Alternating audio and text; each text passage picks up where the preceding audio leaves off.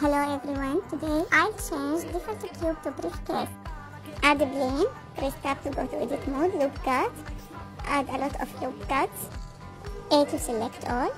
E to extrude, select these faces, E to extrude again, select these 4 edges, go to modifier, add a bevel modifier, make a segment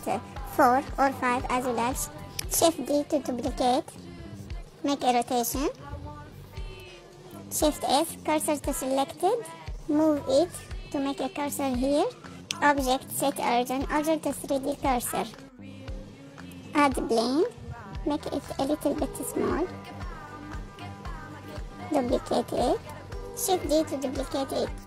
add a cylinder, fix it in edit mode, we can press I to fix it and make it small, duplicate it, another one,